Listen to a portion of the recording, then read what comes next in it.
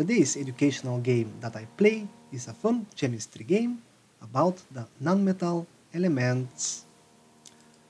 This is a memory card game where I have to open two same cards to remove them from the deck and see the lovely picture of the two girls.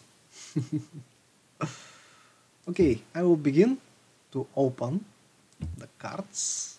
First we have the oxygen and nitrogen, which are typical nonmetals, the sulfur, and the fluorine, where fluorine, these in yellow, are called halogens. So the nonmetals are separated in three groups. Those are reactive nonmetals, halogens, and noble gases. There is the phosphor and the bromine, which was a halogen. Okay, the argon is a noble gas from the nonmetals. And here we go with the hydrogen. Oxygen, bromine. I think the bromine was here, there. Now I am beginning to memorize these cards. Neon. This is a noble gas with the hydrogen. Here is the hydrogen and another hydrogen, and the hydrogen is cleared with the atomic number of 1. There is the argon. I have argon hidden behind this card. Okay, and let me continue down. This is the carbon. Where is the other carbon?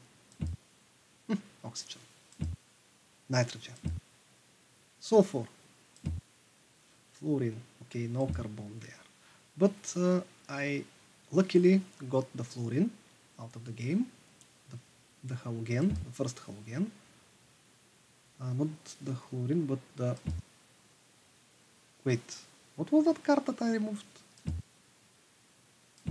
Okay, I will see later in the movie.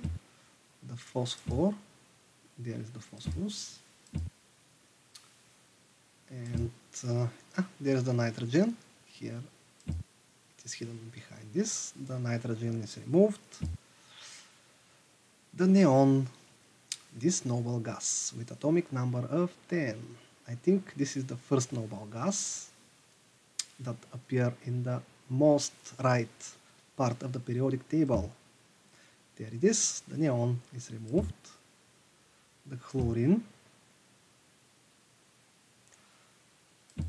and then we have the oxygen. The oxygen is done. Sulfur, there it is, and remaining helium and the carbon. Here is the helium, the second element from the periodic table, and finally I will remove the carbon and finish the game. I will take my knowledge level. I will be happy to see the girls, and this is the educational dosage for today. Until new meetings.